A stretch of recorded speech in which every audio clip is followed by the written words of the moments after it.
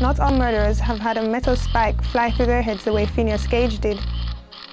So where did the damage to the prefrontal cortex come from?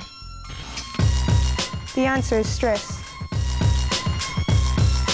Stress wears away our brains, causing potholes to form on our long roads.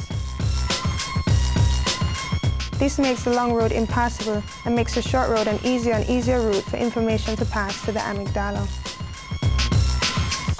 And, as a result, fuses get shorter and tempers get quicker.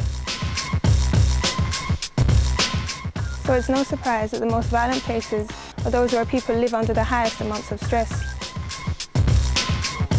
The relationship between stress and violence is almost certainly true for Jamaica, where half of all deaths are caused by stress-related problems, such as heart disease and stroke. Of course, most of us keep our cool when we're under pressure. So why then do a few of us flip out and become violent? The answer to that question can be found here. As we develop inside our mothers, our brains are developing as well. The short road that links the outside world to the amygdala is made relatively early. But the long road that we use to control our tempers is made much more slowly. The prefrontal cortex may start being made while we're inside our mothers, but it never fully forms until we're in our early 20s. In fact, we're most violent when we're 2 years old.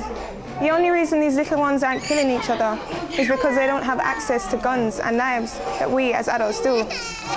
So we don't actually learn how to become more violent as we grow up, but instead we learn to control ourselves as we get older and as our long roads are built. Just how well we build our long roads depends on what happens to us as children. So what happens to us early in life often determines how violent we'll become when we're older. This makes sense.